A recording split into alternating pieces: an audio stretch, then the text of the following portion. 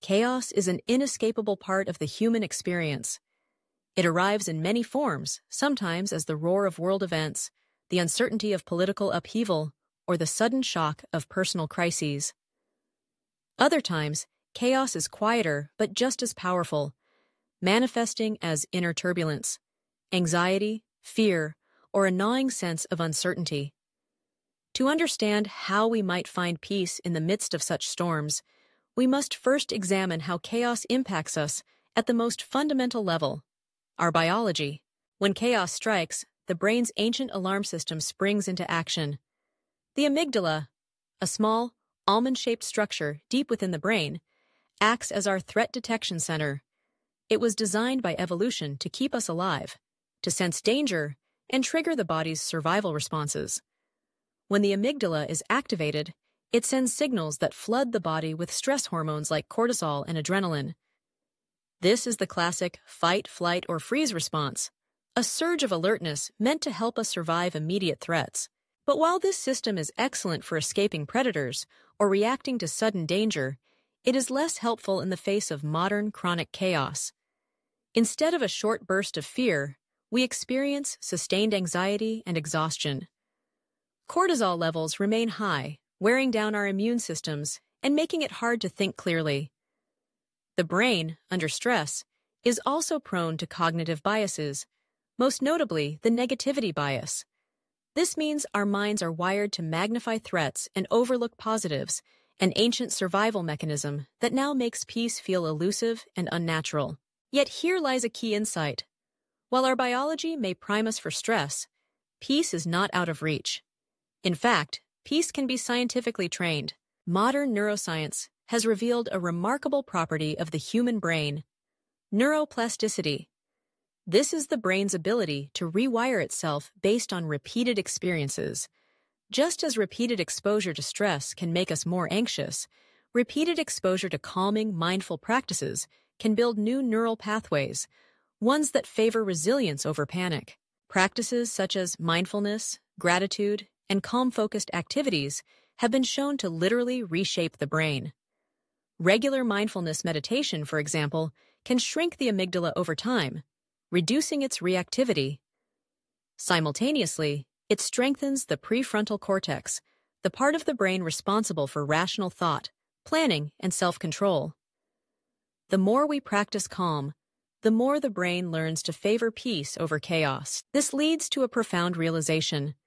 Finding peace in chaos is not a matter of luck or temperament. It is a trainable mental skill, a form of resilience that can be built, strengthened, and maintained. But how do we begin this training? Science offers several biological tools that can help anchor peace, even when the world around us feels unstable. One of the simplest and most effective tools is deep breathing. When we slow our breath and make our exhales longer than our inhales, we activate the parasympathetic nervous system, the body's rest and digest mode. This counters the stress response, lowering heart rate and blood pressure, and creating a sense of calm. A practical technique is the 4-4-8 breathing method. Inhale for 4 seconds, hold for 4, and exhale for 8. This simple act can be done anywhere, anytime, and has immediate calming effects. Grounding techniques are another powerful tool. When anxiety threatens to overwhelm, engaging the senses can help bring the mind back to the present. The 5-4-3-2-1 method is a favorite among therapists. Name 5 things you can see, 4 you can touch, 3 you can hear, 2 you can smell, and 1 you can taste. This sensory engagement calms the hyper-aroused brain, anchoring us in the here and now. Physical exercise is also a biological antidote to chaos. Movement burns off excess cortisol, the stress hormone, and releases dopamine and endorphins, chemicals that boost mood and foster a sense of well-being. Whether it's a brisk walk, lifting weights, or practicing yoga, regular exercise acts as a pressure valve, releasing tension and restoring balance. Mindful meditation, practiced for even 10 to 15 minutes a day, has been shown to reduce the size of the amygdala and increase gray matter in the prefrontal cortex. By focusing on the breath or bodily sensations, we teach the brain to rest in the present moment, rather than spinning into worry about the future or regret about the past. These techniques reveal a crucial truth. we can intentionally hack our body's stress response. Peace is not a passive state that descends upon us. It is an active process, a set of skills we can cultivate. But peace is not just a matter of biology. The way we think about chaos, the stories we tell ourselves, shapes our experience just as powerfully. Cognitive science has identified several mental strategies that reliably foster inner stability, even when the world outside is unstable. Cognitive reframing is the art of changing how we interpret stressful events. Instead of seeing chaos as an overwhelming threat, we can choose to view it as a challenge, a test of our resilience, an opportunity to grow. This subtle shift in perspective has been shown to lower cortisol levels and reduce anxiety. Acceptance commitment therapy, or ACIT, teaches us to accept distressing feelings without trying to resist or suppress them. Instead of battling our emotions, we learn to observe them, acknowledge them, and then refocus on actions that align with our values. This approach helps us move forward, even when we don't feel entirely at peace. Ancient Stoic philosophy, now validated by modern psychology, offers further wisdom. The Stoics taught that we should focus only on what we can control, letting go of what we cannot. They practiced premeditatio malorum, mentally preparing for adversity by imagining the worst-case scenario. This practice lessens the sting of chaos by making it familiar, manageable, and less frightening. The key insight here is that perception matters more than circumstances. By changing the way we interpret and respond to chaos, we can cultivate peace from the inside out. Yet, even with the best biological and cognitive tools, humans are social creatures. Our need for connection is hardwired into our biology.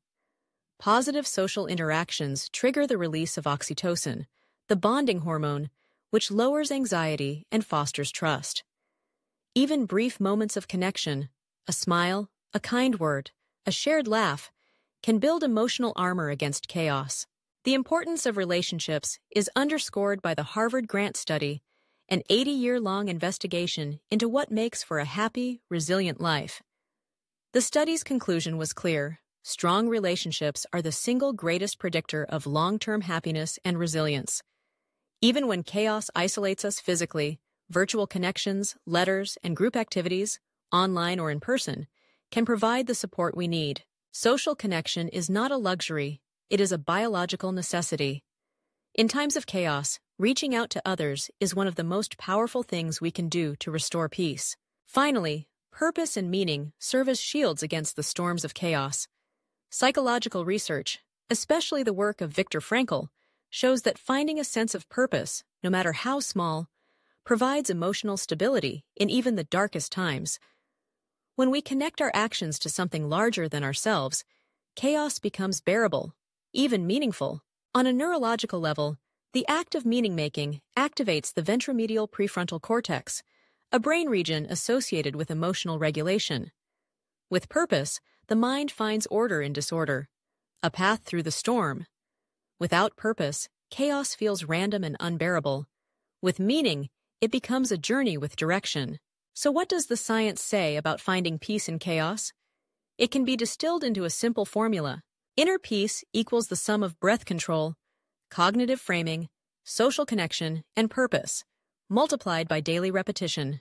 In other words, your biology will always react to chaos with fear. That's natural. But you have the power to train your brain and body to choose peace instead. Techniques like mindfulness, cognitive reframing, nurturing social bonds, and building a sense of purpose are not just comforting ideas.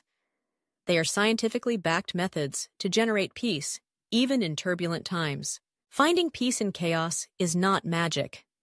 It is a system, a biological, psychological, and philosophical system that you can build, like a muscle, with practice and intention. Every day, you have opportunities to breathe deeply, to reframe your thoughts, to reach out to others, and to act with purpose. Each of these actions is a small step toward peace, a way of teaching your brain and body that calm is possible, even in the midst of chaos. The storms of life may never fully disappear. But with science as our guide, we can learn not just to survive chaos, but to find peace within it. The tools are within our reach, waiting to be picked up and practiced day by day, moment by moment, breath by breath.